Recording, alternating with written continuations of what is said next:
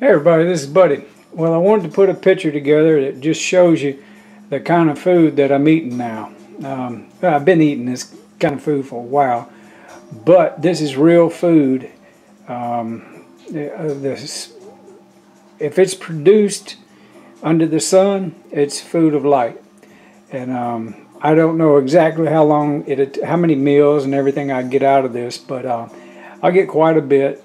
But this is the way that I'm eating. And now I don't eat like this all the time. It's just certain times of the year when I'm training and I get into this modality of doing this. It takes a lot of work, preparation. A lot of things go into preparing these meals. But I'm burning a lot of calories. I just come off of a swim, and it's raining outside, so I go to the grocery store and I go kind of hungry, and this is what I get. I get real food. Oh, I did get a little bitty thing. I don't even think it's a pint, but it's some ice cream.